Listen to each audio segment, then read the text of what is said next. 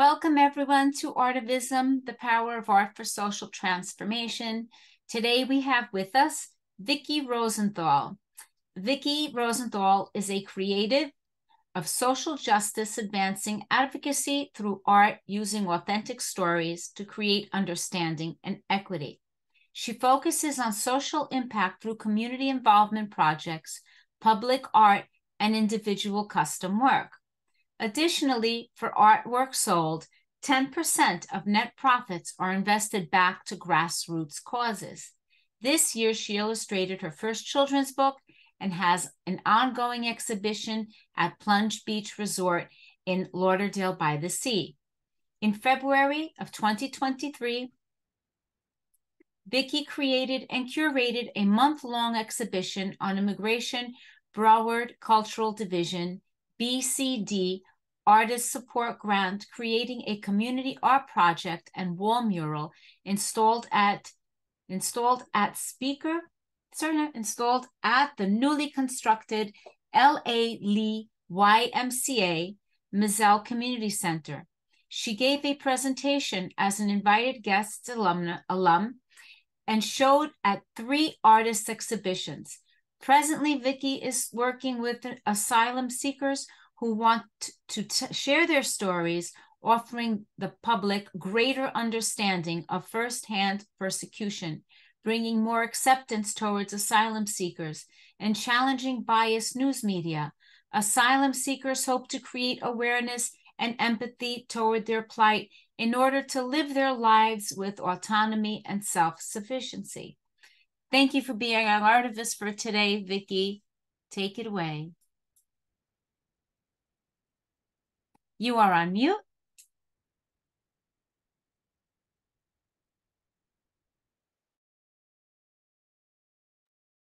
Vicki, you are on mute.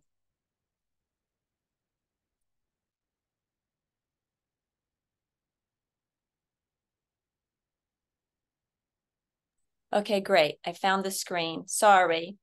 And also, am I sharing my screen yet? No. Not yet. Okay. Let me get back to that.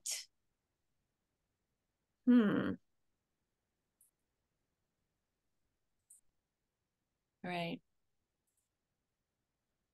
Sorry. No worries. Okay, let's go back here. And thought I was all set up. Now, once I get onto full screen, I can't. All right, maybe I can go back to Zoom again and do this. Excellent. Yay. You Got it. Right. And the screen. Good. Whew. All right. Thanks, everybody. You probably have seen my face before because after finding out about ARTIVISM and then attending one presentation and getting inspired, I just kept attending all of them because there's such amazing work being done, and learning from everyone is so inspiring. So I'm really glad I had a chance to be a part of that and now get to share my work. It's pretty much the way that I look at my work is kind of like life. We live our lives and we just do, and we learn and, get opportunities, we take advantage of them, and things like just add up, and all of a sudden things come together and it's like, oh, I need to do this. So that's somewhat how I started my art business. And let me see how to move to the next screen. It should just go. Great. So my beginnings was growing up in South Georgia. And this picture here with Ray Charles shows the Georgia, state of Georgia. And I grew up in a small town in South Georgia. And it just seemed that, I took art lessons and just did my thing. And everything, went along smoothly, except I was like, I didn't realize how secluded and how much I didn't know about the world, even living in the South and it being somewhat divided with white and Black communities being separated. I'm probably just lived in a bubble and I didn't really understand. And then later, on, I just did my life. I started school and college and then dropped out and then worked odd jobs. And it just seemed like it was my path. I didn't worry about it. I took care of, paying my bills and just went along as life opened up. But all along, I continued to do art. Would work, would just make pictures or birthday cards or things like that for family and friends, and would attend art classes because I loved it. I never felt compelled to be an artist in a sense of running my own business. I just did art on the side and loved it. So in 2018, after graduating, going back to college and university and getting my social work degree, and I got the social work degree not as to be a therapist, because they call that like micro level. There's micro, meso, and macro.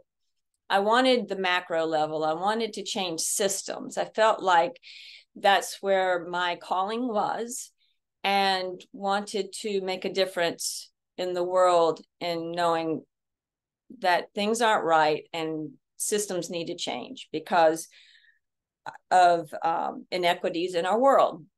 So I got a social work degree. Because I didn't, as part of the curriculum or core work that I needed to do, I needed to pick a foreign language. And I live in South Florida now. And when I was choosing my foreign language, the advisor says, why are you wanting to learn French? Because, mostly we have a lot of Spanish people, Spanish speaking people here. And I was like, you know what? I really want to learn French. And thankfully, I just follow what is my gut is telling me, because that's what I'm supposed to do. That's what we all are supposed to do. And it was just an inner knowing that I wanted to learn French. Don't know why, but it ended up after I graduated with my social work degree. One of the first jobs I had was working for a community-based organization out of Haiti. And then soon after that, Haiti had an earthquake, and it was in 2010, and it was devastating. And I had an opportunity to go over there and be on the ground and within this Haitian organization to be able to work there. And it was a good thing that I knew French. And also I wanted to learn Haitian Creole because I wanted to really meet people where they're at, or like people, people knew that I wanted to connect with them. And that's really important to me. So this picture here that you see is when I was there, and I took a picture of one of the places that I had visited, and then was able to create this painting. So some of the stories that I tell, I hope they resonate with you, because we all have our different paths, and we all need to follow them based on how we feel and where we know we need to go. All right, so now I've got to figure out how to go to the next page because it's not working. Maybe I enter? Nope. Page down? Nope. Sorry. The arrow to the right, maybe? Oh, I don't know how that just happened. Okay. Hopefully I'll get it before the end slide. So after I started in 2018, I knew this is what I needed to do now. I've worked with community-based organizations. I started teaching as an adjunct at the university here in global citizenship. And then everything came together, knowing with another knowing that I needed to put my social justice, my social motivations into art. Now I had a purpose. Now I knew that I needed to start a business. And at the time in 2018, Andrew Gillum was running against Ron DeSantis for governor. And I don't know, I mean, Ron DeSantis has been a lot, now he's running for president. So he's been a lot in the news. And I didn't really know where I was going to start with my artwork, but I thought, you know, for sure I could paint some shoes promoting Andrew Gillum. Of course, he didn't win, but this is where I started. I had to start someplace. So what was inspiring at the time was promoting this particular campaign. So from there, that was easy. I thought, okay, I needed to start building some type of portfolio. And so I painted things that were really important to me. I wasn't getting commissions. People didn't even know about me yet. It was just, I had to start someplace. So the shoes that are on the top left, where you see the children, and on the backs of the shoes, it said families belong together, because now we are in 2019 and a lot of kids are being separated from their families because now Trump has been in office. And even though, okay, these things are political that I'm speaking of, a lot of times it doesn't matter who has been president, because whether it's Republican or Democrat, immigration justice has been built to for people to fail. And not that I really knew a lot about immigration, except for the fact that I was listening to the radio, and I knew, based on my my global citizenship knowledge, that asylum seekers had a right to seek asylum if they're being persecuted for religion, sexual orientation, political views.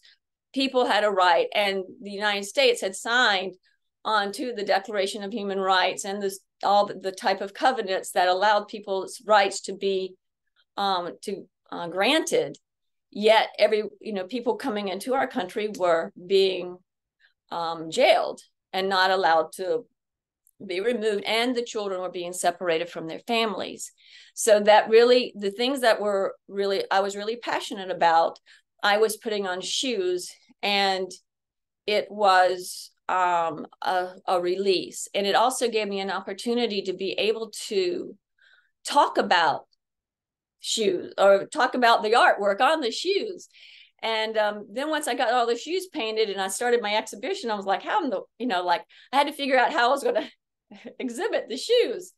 So as you see here, you've got the Women's March, you've got Girl Power, you've got environmental, which is saving our earth, and also the LGBTQ and the trans color flags, LGBTQIA, everything combined for acceptance of all people. So I thought, okay, I'll just hang the shoes, and I devised a mobile of shoes, hanging from the ceiling.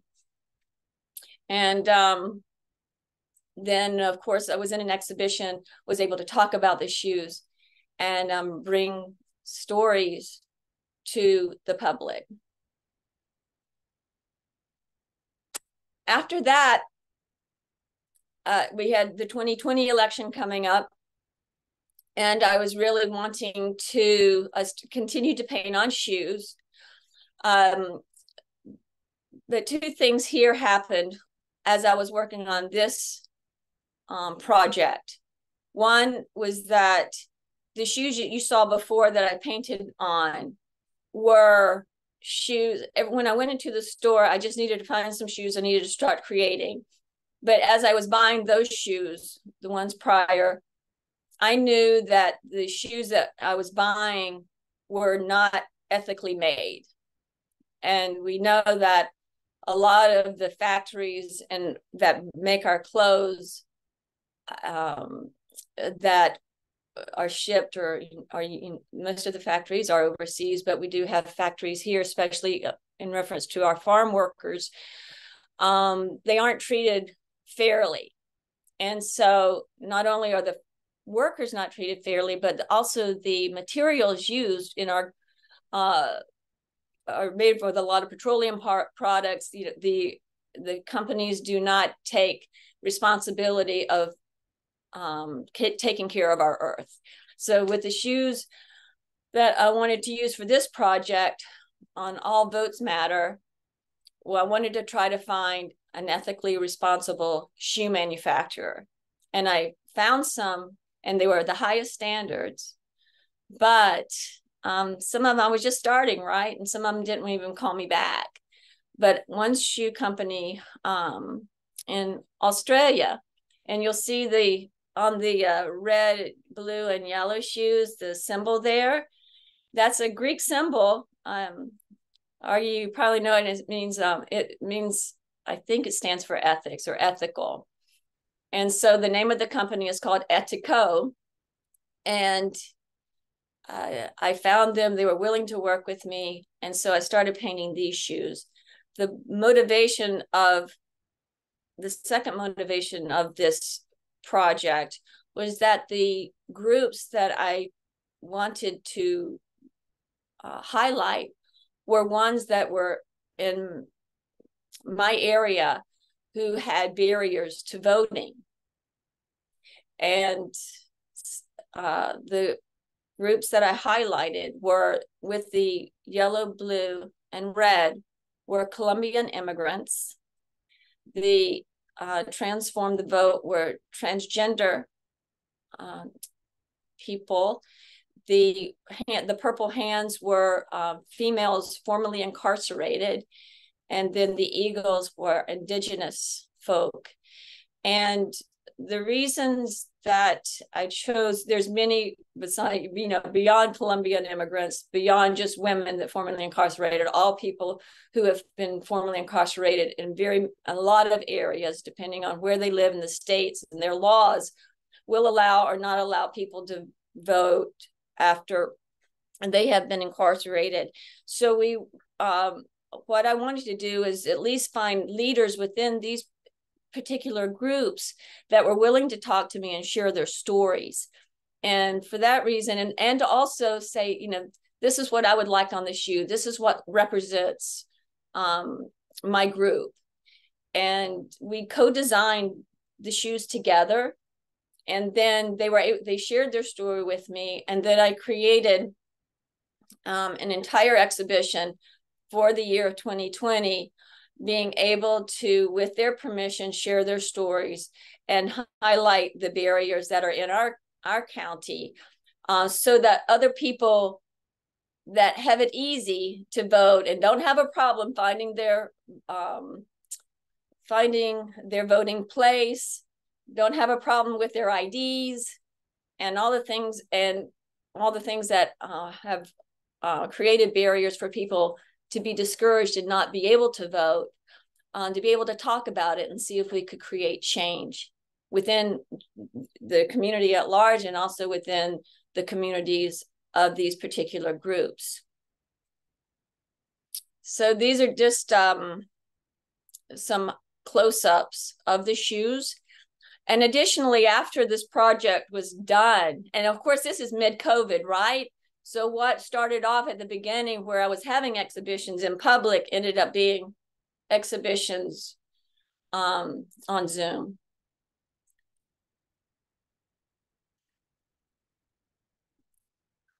And after the exhibitions were shown, then I gave these shoes to the people that trusted me with their stories.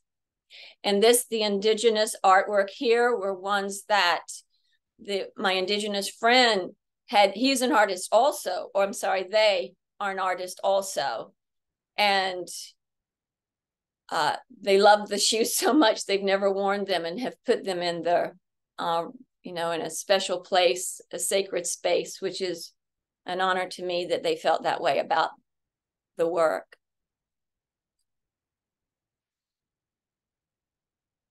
So after that, I found fair trade masks that were being made. And of course, this was a great time to be making and painting masks for people because everyone was wearing them. And fair trade, if I think, I explained it, but, in really quick terms and easy terms, is that fair trade uses, like when they grow their cotton, they capture water from monsoon and storms, and they don't deplete the water from people's villages, and and they don't pollute it either. And then so the cotton is grown in that way, and also the workers don't use child labor, and also with the adults workers, they pay a fair wage. And really all companies should do that, but there's so very few companies that are fair trade, and they're more and more growing, of course, but I try to look for those type companies with all the projects that I do. And these are just more examples of the masks.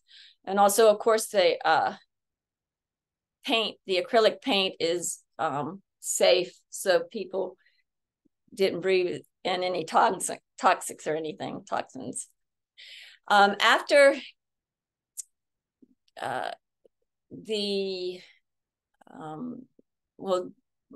during COVID, my sister wrote a book about experiences of a child's view during COVID.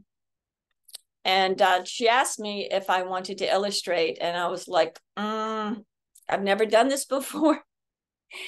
And I was like, you could probably find somebody with more experience than me. And she wouldn't take no for an answer.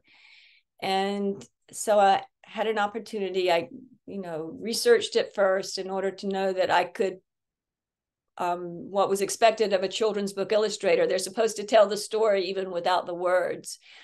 And based on the illustrations in the book, even though the protagonist is a white girl, I wanted the illustrations to be inclusive of all people. So with that in mind, and wanting it to be to have that type of feel to it, this is the cover, the front and the back cover of the book. Then part of painting on shoes, word got out after the exhibition that I had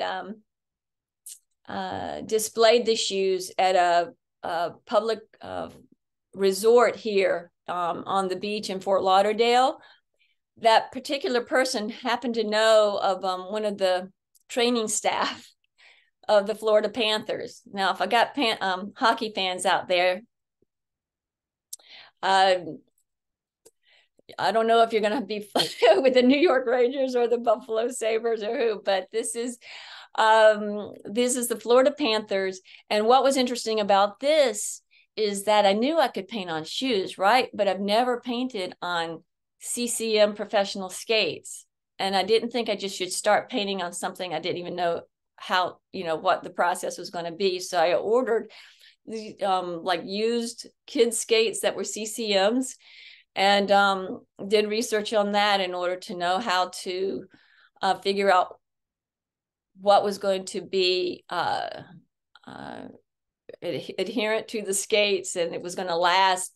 I don't think that the person actually wore them, but Keith Yandel here, he was like the third all-time Ironman, in reference to the number of games in consecutive games. It was like that he, played in without missing and a single game. So I had an opportunity to do this. And I say these things is because you never know what opportunities come up. And even though they may seem scary, that if I feel like it's possible that I can do it, and a lot of times I would go like, well, you know what, let me figure this out, and then I can get back with you. And so it's like never not accepting an opportunity, but it's also not overstating who I am and what I do, but allowing myself and getting a chance to learn. And those type of skills we can use no matter, what job we're doing and what, where we want to go with our lives. So now my work is starting to get known more, and actually the curator of this resort, Plunge Beach Resort, the curator is also a ceramicist. And she reached out to me and said, hey, I would like to collaborate. And if I create these ceramic pieces, she would just put the ceramic and mold them on a mannequin. Then would you create, she put a call out to create superheroes. And she was going to give me 2 ceramic busts, and then I were to create the superheroes. And the 2 superheroes, of course, the one you can see is Harley Quinn. And the reason I chose her is because after she got tired of the Joker and was like not going to take his crap anymore, and she was owning her own empowerment, I thought she's a really good superhero to represent in art. And the other one, this one here, the taller one, this one's called Avenger.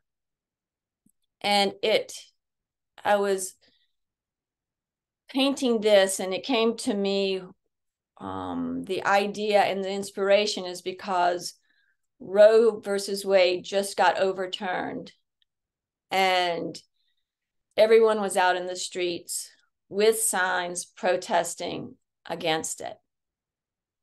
And so what this is if you look down the center, it's actually the uterus and the fallopian tubes coming around like that.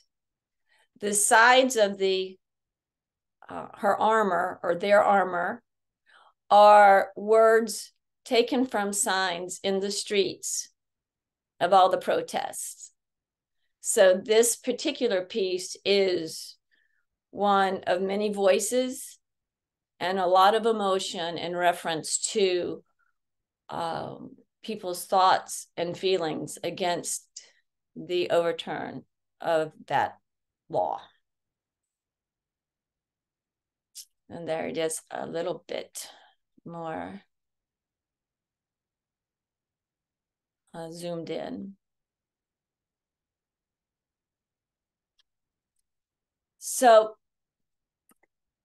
other works that I've done, and this is, what's happening in Florida is a lot of banning of books and trying to erase history and race in reference to racial justice, and people not being professors in universities not being able to teach critical race theory, and public schools not able to talk about LGBTQ plus questions, and people wanting to be able to speak to teachers and be able to talk about their needs or express themselves, and can't read books on it, and it's really wrong.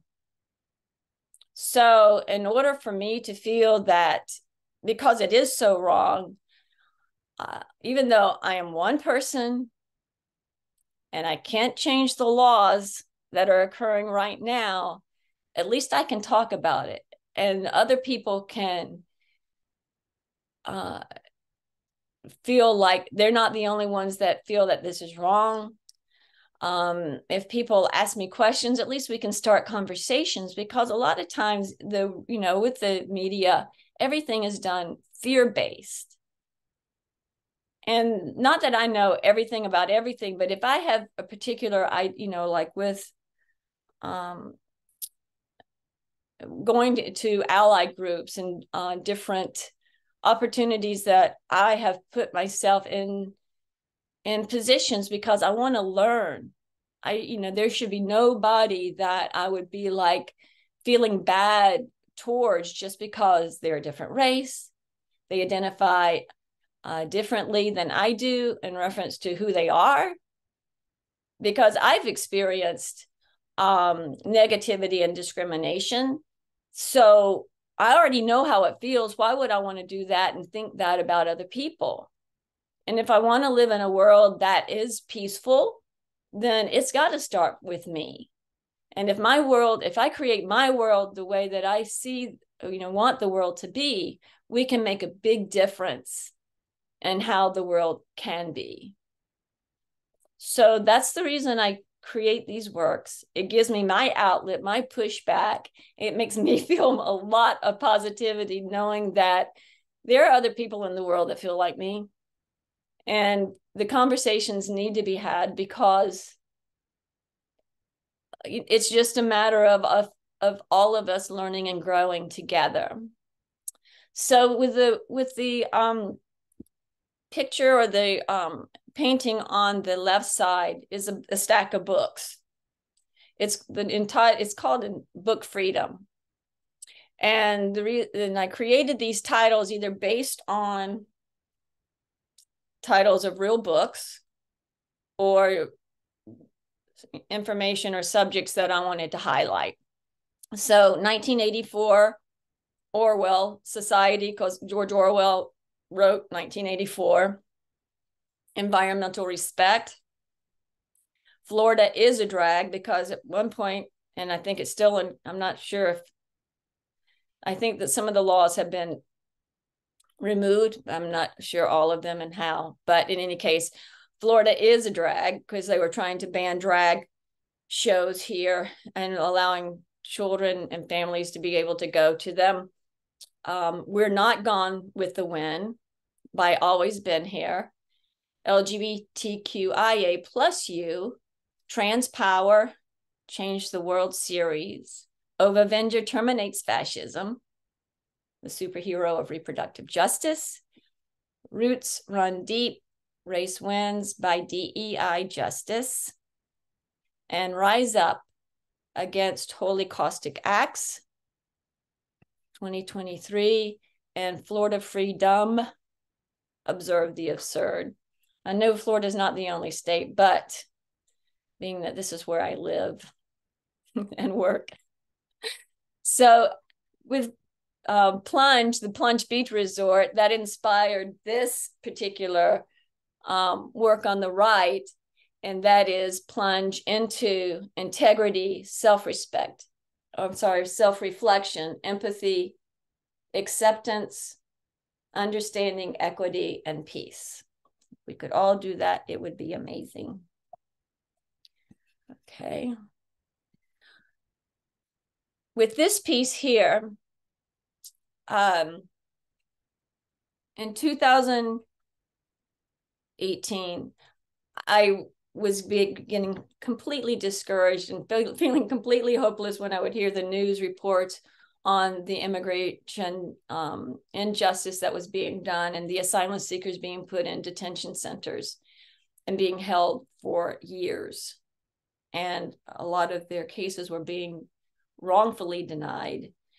And, we can go into much more detail on that, but cases and like facts that I have in reference to how the judges were being incentivized in order to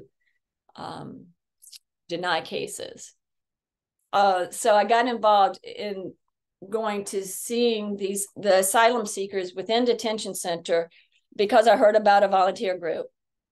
And I was like, wow, I don't know what I've done. I'm going to do here. I don't know what to expect, but I am going to go because I know asylum seekers are not, this is completely wrong. And so I went, I connected with people, and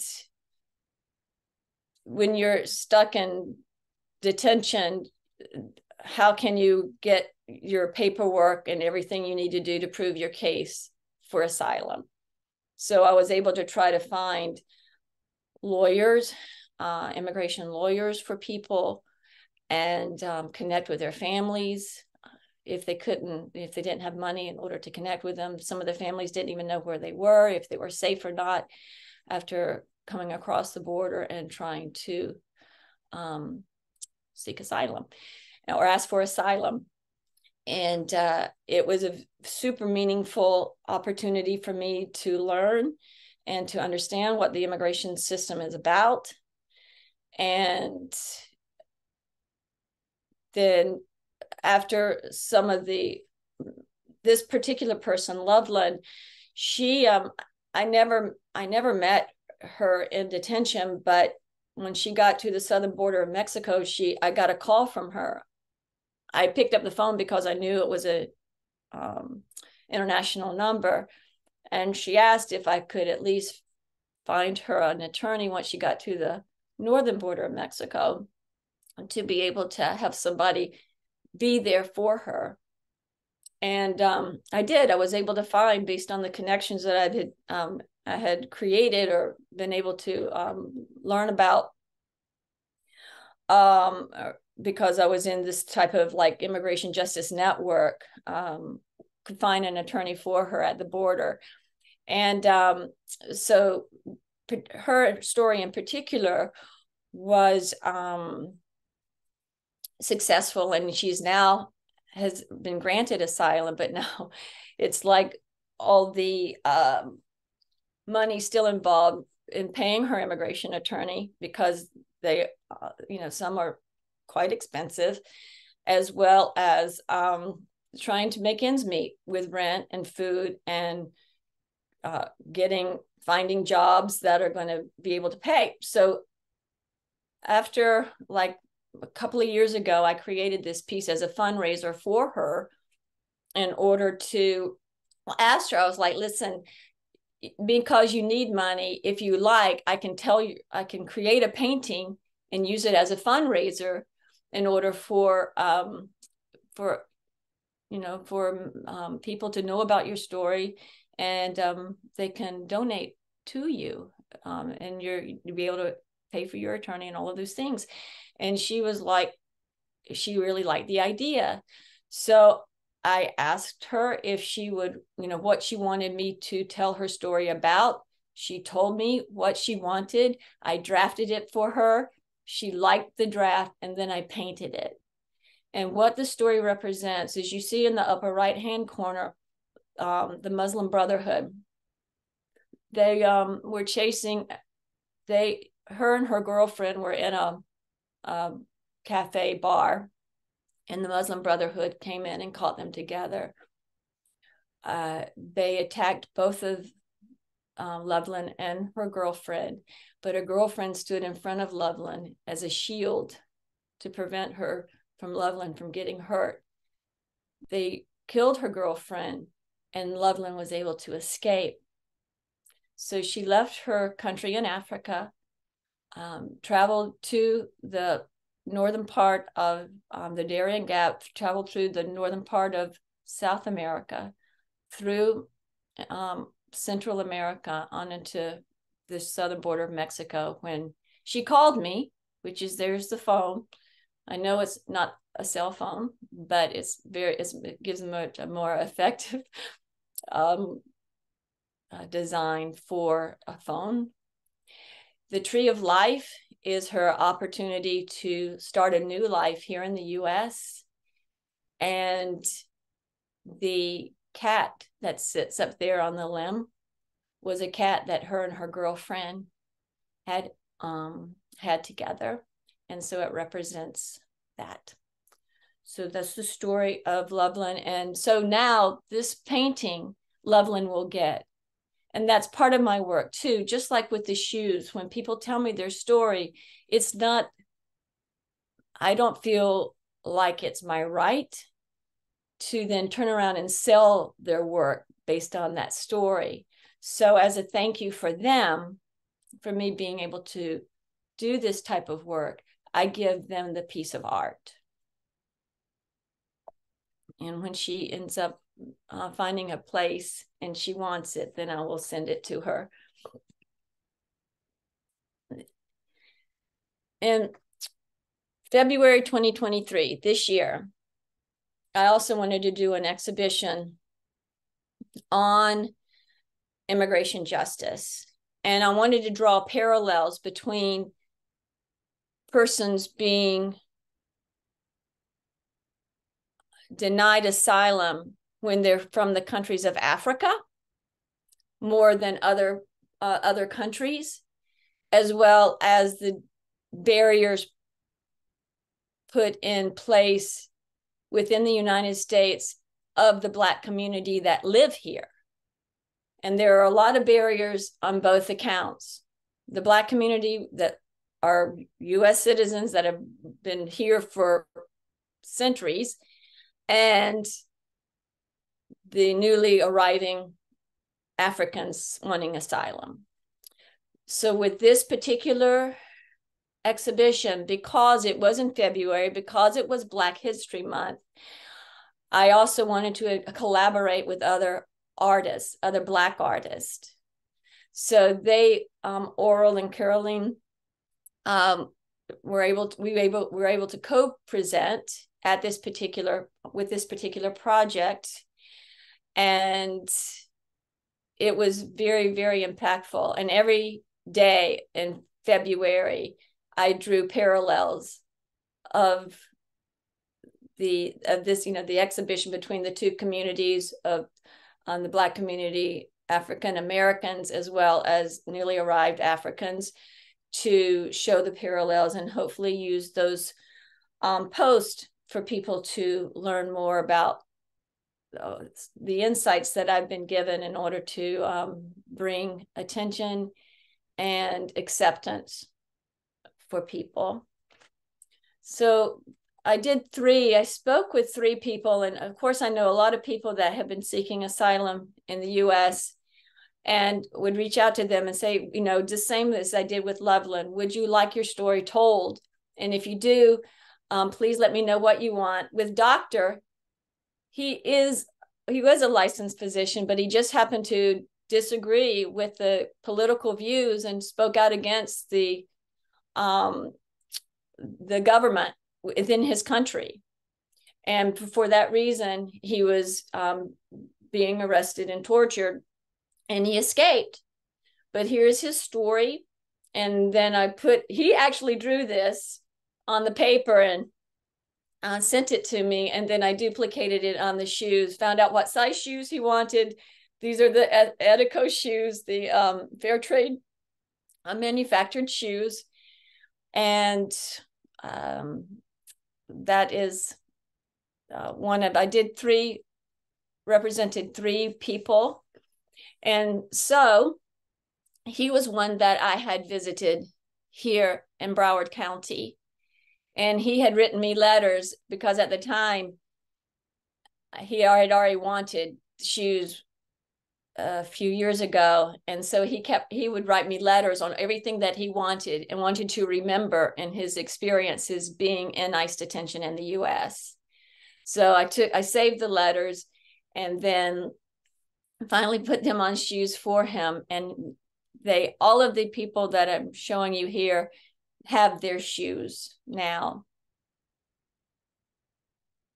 And then Lam, he was in his country where he had gone to take care of his sick cousin. And when he arrived off the bus at the city where his cousin lived, there was a revolt of university students there, a protest, and he was caught up in the protest, and then had issues with imprisonment in his country, and that's why he left.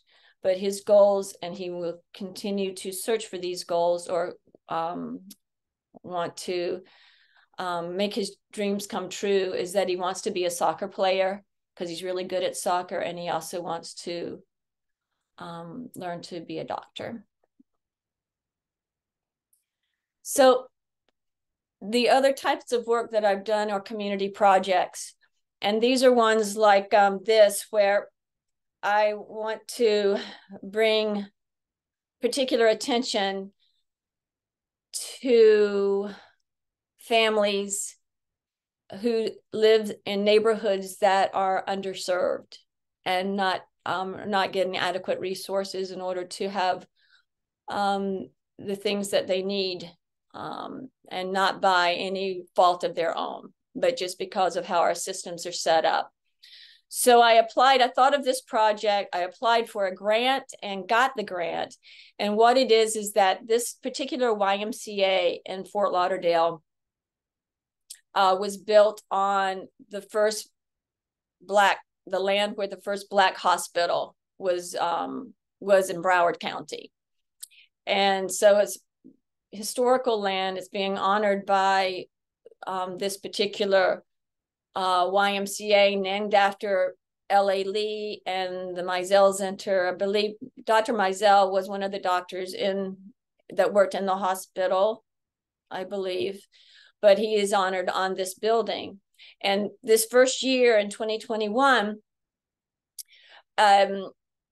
this particular project got chosen, and what it was for and its purpose is that the families could come with their children and write words and images of a family member who had passed.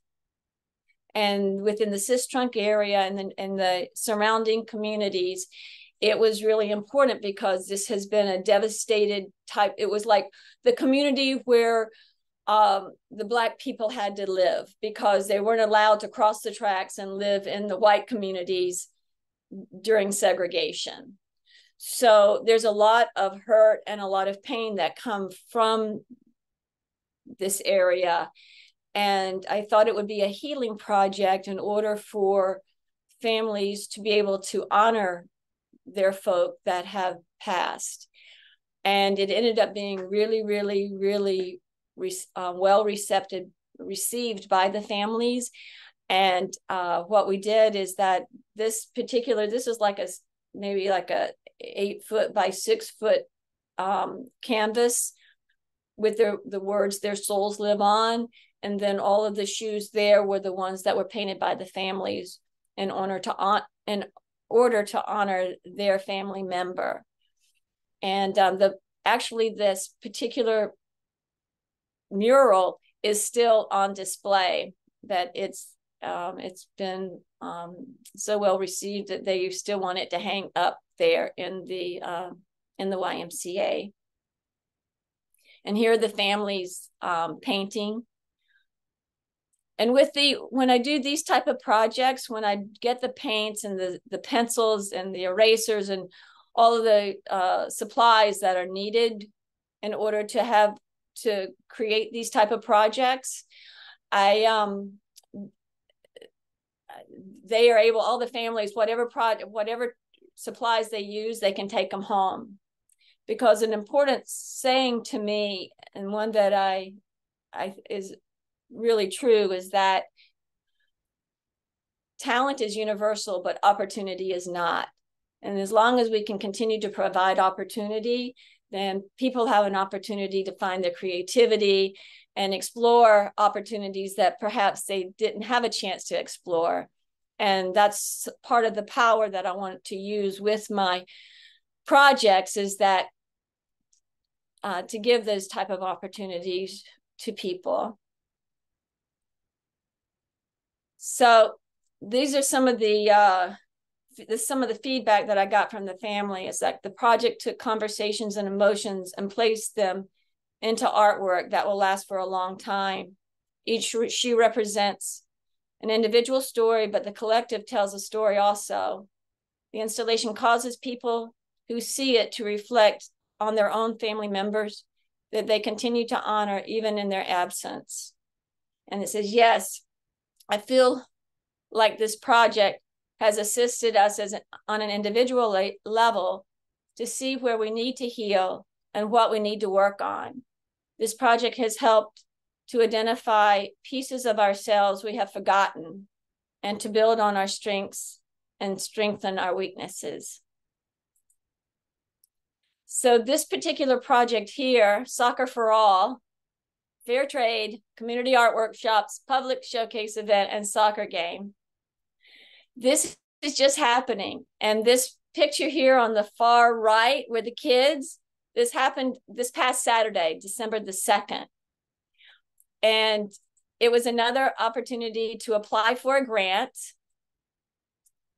and be able to purchase these soccer balls here that are on, that you see, these bright yellow ones.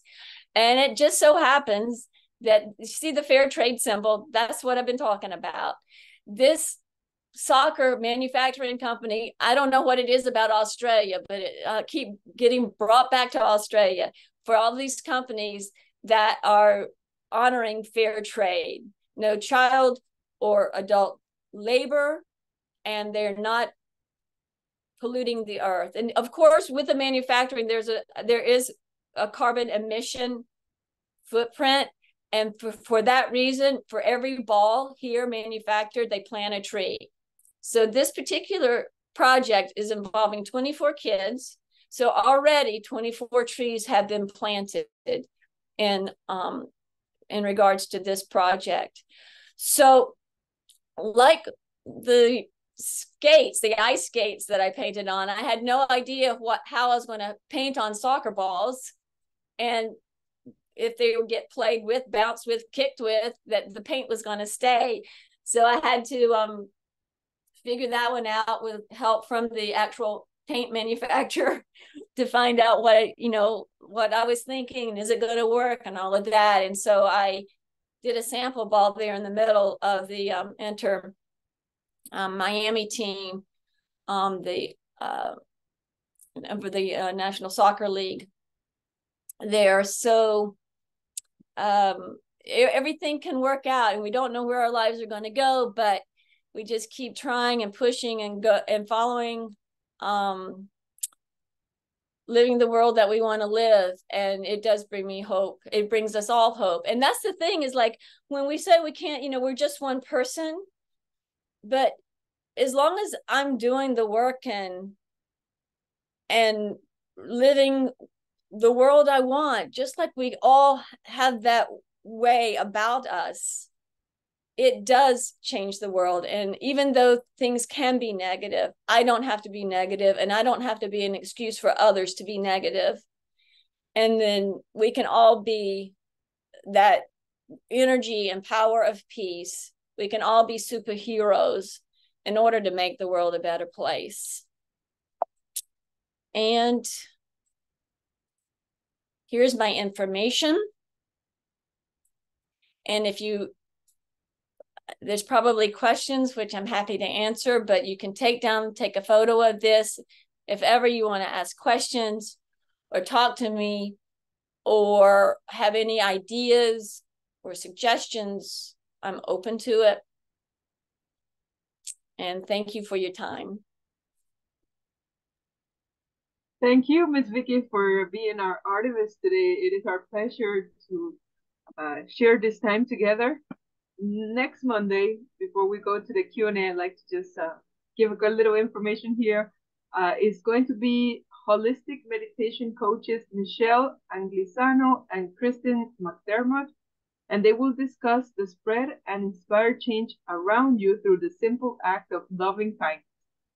This presentation, next Monday, December 11th, is the fall 2023 season closing event, and we'll also be presenting the Artivist Award then, sponsored by Sim for Hope. We hope that you are able to join us. For more information on this and all of the series class and upcoming events, please go to the website www.adelphi.edu/artivism. Follow us on Facebook, Instagram at Artivism for Shared Humanity, or just simply Google Artivism and Transformation. Our YouTube channel is Artivism, 4, Shared Humanity. Also, if you would like to get more involved in this ongoing initiative, please contact the Artivism team. Now, I would like to ask if you have any questions for our artivists, please raise your hand or mute yourself or ask the question in the chat. And here I'll ask Professor Arjit to give us a hand, because I did see a couple of the questions in the chat already, and perhaps we can start a conversation that way. I do have some. Your artwork is amazing. On several, how long does it usually take for you to finish painting shoes on canvas? Oh, great question. It varies, of course, based on design. And if, you know, the more detailed the design, the more detailed it takes. And but there are some shoes that have taken, I don't know, a week to complete, like the indigenous shoes. And it's so detailed, and also like everything goes in layers, because if I, you know, like I sketch the design on there, then I do a thin layer to make sure that everything's going to lay out good and do it right. And then I create, you know, I keep doing layers that way.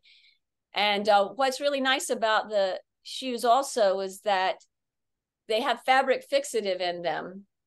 So it stays on the shoes. I have a friend who's in their 90s, and she wears her shoes like all the time. And like, I mean, she's like she wears them in South Carolina muck. Like she gets mud all over them. She's washed them, and the shoes are going to disintegrate before the paint ever comes off. There were many comments about the shoes. I think that those left the greatest impact. I think what takes a lot of time also is not just the actual painting of the shoes, but really coming up with what are you going to paint? How are you going to be putting it together? That's like half the time, right? It's not just sitting down and getting it done. It's getting your thoughts in order and the planning stages out. I really enjoyed this presentation, especially, of course, the shoes, painting and painted masks. The paintings on them were inspirational. Again, I'm interested about the project with the shoes. How long did it take, which you answered, and how much did it cost? Great question. Of course, the ones that were done for people's stories, as you know, cost nothing for them.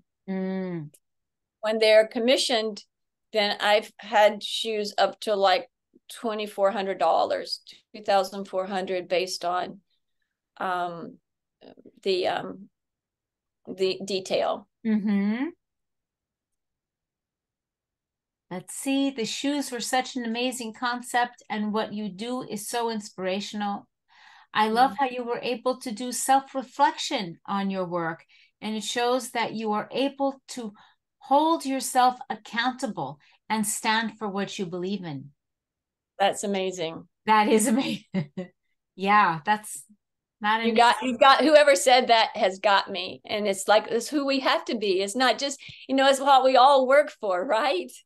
To have that courage and the confidence and the humility at the same time, to be able to say, no, I don't know, I want to learn, and own it. We just own ourselves and where we're at and continue to grow. I mean, we never stop growing. Then there are others that say you are truly inspirational. A few love the Florida Panther skates. Thank you. Your presentation was excellent. Together with the skates, the shoes were what I liked best. I thought the children's book and the painted masks had really lovely illustrations. Thank you. Yeah.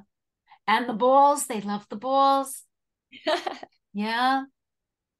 They can continue to come back to the social media sites, because that is still in going on. I've got the next workshop next Saturday. We're going to have scrimmage games of soccer and on January 12th. So I'll be posting that.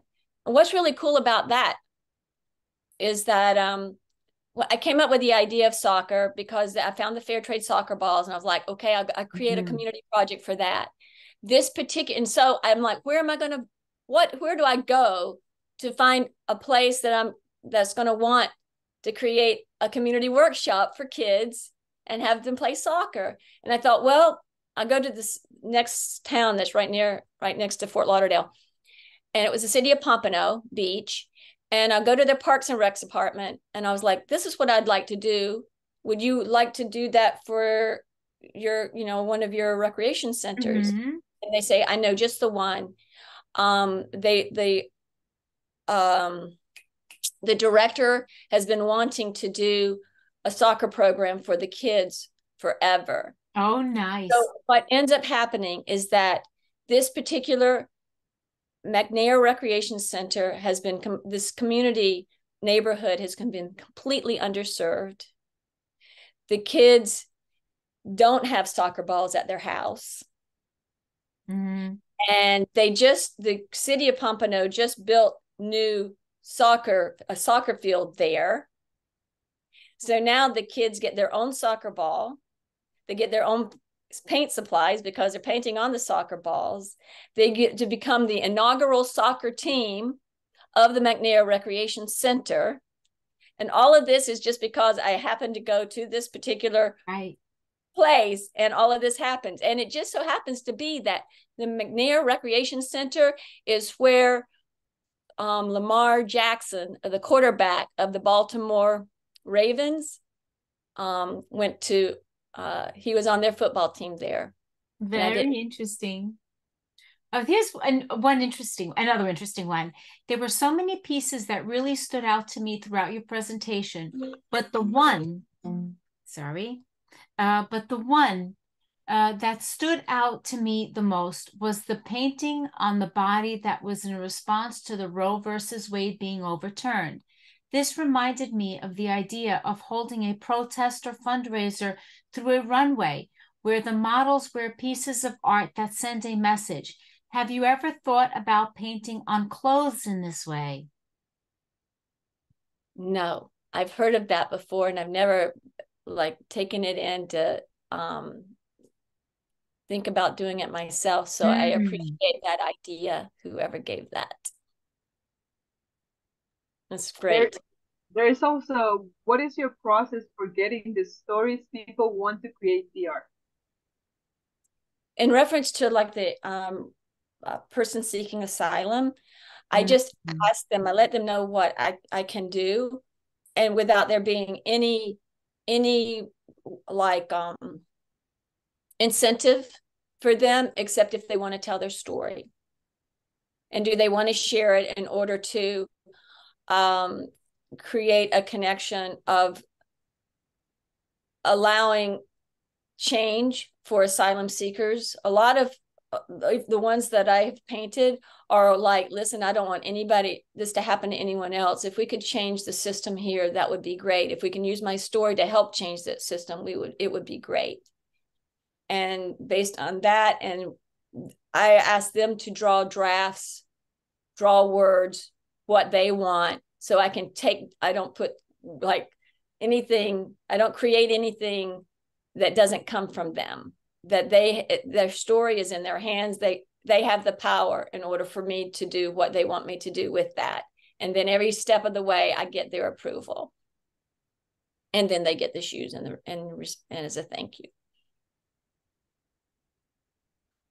I hope I answered the question. Did I? I think so, yes. Okay. I was also wondering about the interdisciplinary work that you do, right? Because you have the social work background and also the arts background.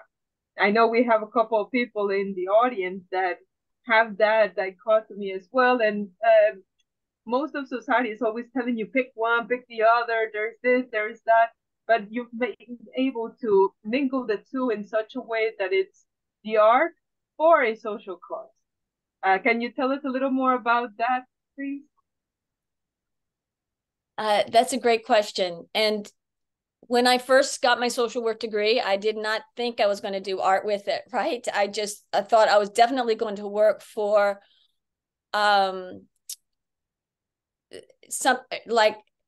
in an area. I knew I wasn't going to work one-on-one with people or in groups or with families, but with organizations. And that was my focus. So even then working with the community organizations that worked in the communities that were trying to fill in the gaps of our society to make the world more equitable, getting that learning under my belt, then that's when it allowed me to start teaching as an adjunct on like global citizenship efforts and ideas and causes. And it was just almost like an accumulation of things. And then it's like, I got to a point and I'm like, you know what? It almost like an epiphany. Now I know what to do with my art. I've been doing this for all of these organizations, and I'm starting to get an understanding of being able to transform this feeling and sense of justice into my talent. And it kind of just melded together. But anything, and even though it was like 2018, like it took a long time for me to realize this is where I need to go. But none of that time up until this point of 2018 was wasted time, because it was all building on each other in order for me to get to where I needed to be. And I hope I answered that question right, because now I do use the social justice, my social work. That's a part of social work, is the sense of social justice and what we're supposed to do. And even when I was going into social work, getting my degree, and they were like, no, you should be taking Spanish, even though I do want to learn Spanish. But at the time, I really knew I needed to learn French. And it was like just being able to stay on my path. And even though, like, people, even artists will say, and I'll say this because it parallels with anything anybody feels about what they want to do with their life, I want to do this kind of art. And a lot of times people will say, why are you going to do that? And question what they want to do. And it's like, so then they doubt themselves, or I've doubted myself, and, should I think about this a different way? And then it all comes back. Eventually they end up doing the art that they always wanted to do, or what they felt like doing. And so it's almost like trying to figure out how we can make what we know that is inside of us come to fruition. Yeah, and apropos to that, and the global citizen that you keep mentioning, could you tell us a little more about this global citizenship, please? Yes, I've sort of created developed my own course work with it.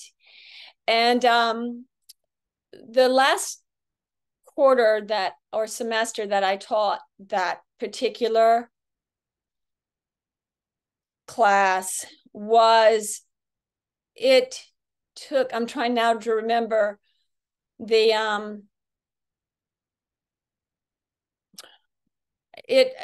I'll let you, the things that come into my mind is that I did experiential learning with the class, where the students could sign up, and those that are coming, refugees that are coming, like now it was Ukraine, or other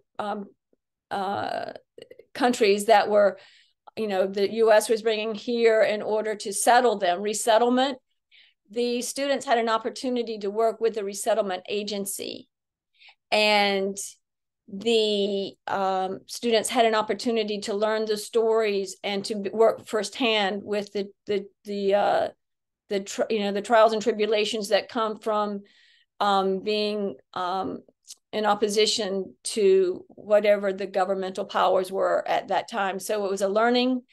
And also, I'm sorry, I'm drawing a blank, but primarily the things that I'm talking about in reference to the disconnection of why countries are the way that they are, in reference to how corporations go into other countries, U.S. corporations, or of more like, I guess, developed countries go into underdeveloped countries, and the reasons that they take advantage of the governments there, and the abuses of the environment in order to make cheap products and those type of things, to draw the connections between how the world really works, and to know that like being a U.S. citizen is it's like we are all in this together. We have an interconnection with our world, and that what happens here in the U.S. affects the rest of the world, and vice versa. And I'm sure everybody gets that because of how much we're connected via the internet and how much that you see. But really what's important about that is not believing one side of the story, but by learning more, not just accepting one blurb and thinking, oh my, and that's the truth. But we do our own investigation in order to find a well-rounded understanding of what really is going on. And even with the Israeli and the Palestinian crisis, there is good and like bad, like, there's a whole story there that, we're only knowing parts of it. And like, just to have that open view in order to not just completely, discriminate and make it easy just to say, oh, this is how it is, and not know that, there is always more to the story. Definitely, yes. And Ms. Vicki, as always, thank you for your support with ARTIVISM as audience member, as a presenter, as an advocate for ARTIVISM throughout the world for better society. And as you know, here we have the tradition of closing the event with a key takeaway for action. Now it's your turn. What is your key takeaway for action after this marvelous presentation? For me or for all of us? For the audience, saying that you would like to leave us with an action item to consider putting into action. I think what I just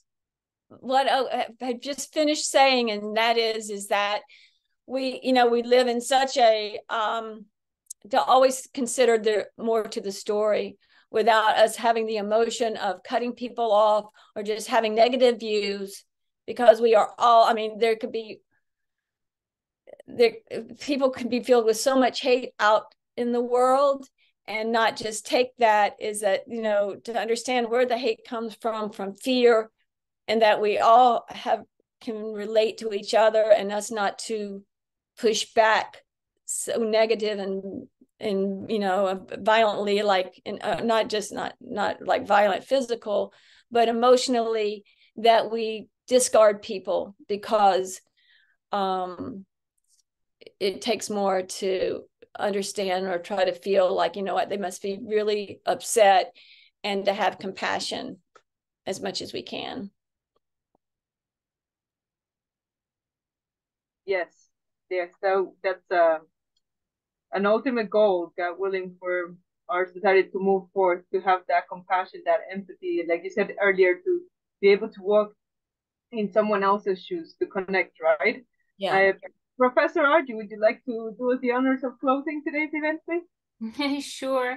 Thank you, everyone, for being here today. Thank you so much, Vicki, for this inspiring presentation. I think everyone loved the, walking in the shoes and their souls walk on, and, all the graphics and the message behind it all. Thank you to our sponsors, Sing for Hope, Adelphi University, Gottesman Libraries Teachers College, and of course, Carolina Campanero Varela. We hope to see you again. Next week will be our closing presentation, as Carolina announced a little bit earlier. And of course, next week we will announce the recipient of the Sing for Hope sponsored Artivist Award. So hope to see you there. Have a good night, everyone. Thank you. Thanks a lot. Thank you. And hope to see you back, Vicki, with more. Oh, I will. And can you save the chat? Yes, I will. Perfect. Thanks a lot, because I didn't get a chance now, actually. Thank you. Excellent. Bye-bye. Good night. Good night.